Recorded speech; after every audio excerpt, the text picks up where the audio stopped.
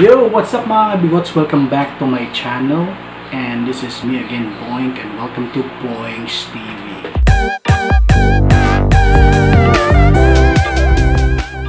Alright, for today's video mga kabigots, so we're gonna do unboxing for PLDT Home Wi-Fi Prepaid. So shoutout kay kuya na nag-deliver, fast delivery. So ngayon mga kabigots, naka-bundle sale po siya. From 1,495 you can purchase it 995. Kakaubusan nga lang po ng stock. So kailangan maging mabilis po tayo sa pag-order. If you want to order mga kabigots yung mga sa Lipa area, mag-comment lang kayo. I'll send you the phone number kung saan po kayo makaka-order dito. So, wala nang paligoy-ligoy pa. Umpisa na po natin ang unboxing. Okay? Alright, without further ado mga kabigots, so maliit lang po yung modem, unlike sa mga ibang modem na medyo malaki. Isang palad ko lang po siya. So, buksan na po natin.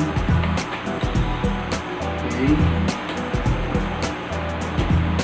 Sealed na sealed po siya mga kabigots.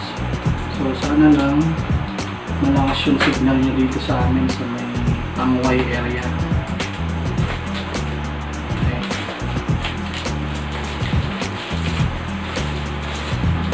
Ganda yung packaging niya mga kabigots. Ganda yung packaging.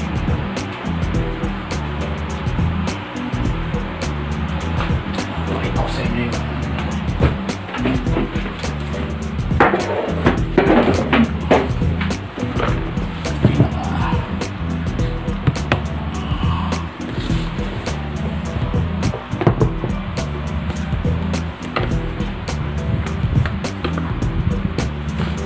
so ayan, natatanga mga kabigots. Para na rin siyang packaging ng cellphone pala. Uy,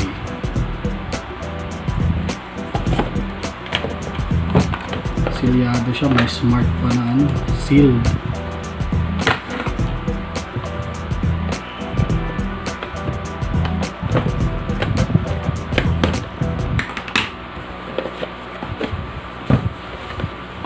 Alright, so what's in the box mga kabigots? Syempre yung modem mismo. Ito yung modem mga kabigots. Sobrang liit lang niya. Wait lang. Set up lang natin ang ayos yung camera. So ito yung modem niya mga kabigots. Handy, maliit. So hindi siya katulad ng mga modem ng mga sinauna na medyo malaki. So ito yung Ethernet port. Then yung sa adapter niya. And of course dito po yung SIM card sa likod. Medyo sealed pa siya. Yung laman ng kanyang box is naputol mga kabigots. So again, ito yung adapter. Ayan. I think it's 12 volts. Tama, 12 volts. It's in the box. Yung nalaman niya sa box mga kabigots. Ayan siyang wired ether. Okay. Or LAN. Then yung SIM card. Nga pala mga kabigots, yung SIM card niya naka-installed na siya and it's an LTE SIM. So hindi pa po siya 5G capable na mga kabigots. So sana magkaroon din sila ng 5G. And then warranty certificate. Warranty certificate. Ewan ko lang kung legit nga to, pero may mga phone numbers and accredited service centers. So ito yung user's manual mga kabigots.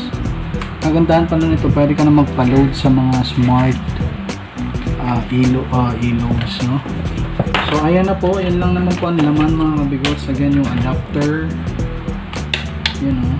adapter.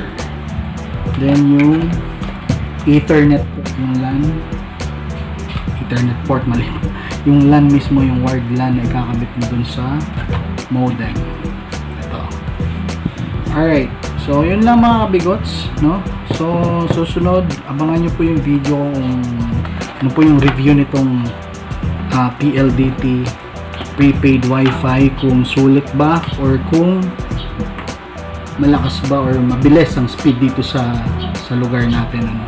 So again, yun lang. Maraming salamat po sa abang sa video ko, and syempre don't forget to like, share, and subscribe below, okay, for more updates. So again, thank you so much mga kabigots. Stay at home, keep safe, alright, still keep safe pa rin po tayo, and then laging tandaan, basta may bigote, ibang klase. Peace, yo!